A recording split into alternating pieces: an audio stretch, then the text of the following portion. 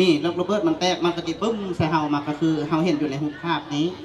เจ้าเฮาขาดพุทธแขนขาดหรืออาจจะเสียชีวิตไปในเวลานั้นนะ 400 school children are riveted by an unusual lecture with two unusual teachers. In the town of Nanyong in Jiangquan province in Laos, two Buddhist monks are teaching children about the dangers of unexploded ordnance. Laos was heavily bombed during the Vietnam War, and now, 40 years later, the bombs still kill and maim people in Laos every year.